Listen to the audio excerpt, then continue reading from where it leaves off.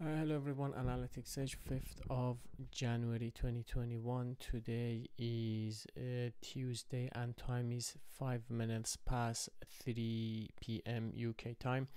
Last video I published on S&P 500, I counted bearish and bullish, but for the downtrend model I clearly said that the area you see red is the limit to consider an expanding ending diagonal, and I need to see 3690 to get broken. So what happened is that, let me switch to the downtrend model.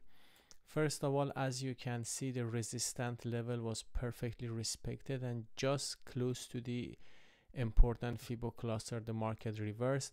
I saw a clear impulsive wave down and the level I mentioned got broken. So I'm gonna delete that level. Everything's confirmed and now I can count bearish. I give more chance to the bearish side, although there is always a bullish scenario. I will explain more. So let's switch to the 30 minutes chart. We had an impulsive wave down. There are two possible things. The impulsive wave is over, or we are on the wave 3 on the impulsive wave. Okay, which one is correct I don't know yet, but I'm considering now that we had a leading diagonal. 2, 3, we are on a wave 4, 5. This could be a possible scenario, but what I like to see, the correction here, we had the A, B, and an impulsive C, which is good, that is impulsive. I'm expecting the market to get close to this rectangle here, and from that I will start searching for sell signals. The invalidation level, it depends. If I consider a 1, 2, 3, I should not see 3771 to get broken. If this level is touched, I will be a little bit concerned, but the most important level that shouldn't be touched is here. This level should not under any chance get touched. This level here,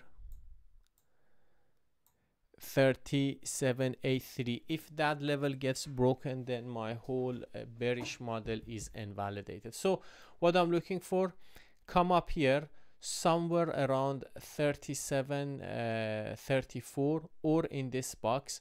I will start looking for sell signals.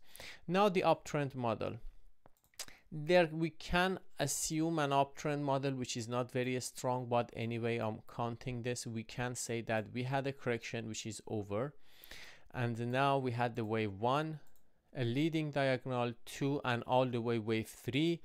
Then we will have wave 4 and wave 5 all the way up. So the minimum thing I need to see for this model is the 3771 to get broken. That will also invalidate the downtrend model, and there could be different counts, but actually, to be honest, I give more chance to the downtrend scenario because of a huge impulsive wave down we had, and also it broke the corresponding trend channel, and the corresponding left side wave X is also broken. Thanks for watching and have a good day.